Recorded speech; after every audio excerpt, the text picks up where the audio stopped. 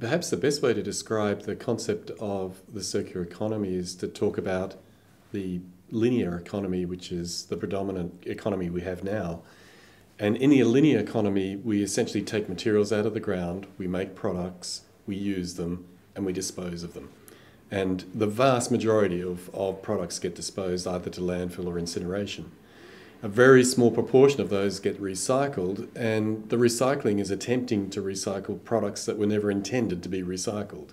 So the efficiency of that is very poor. A circular economy, by contrast, is designed to be circular from the outset.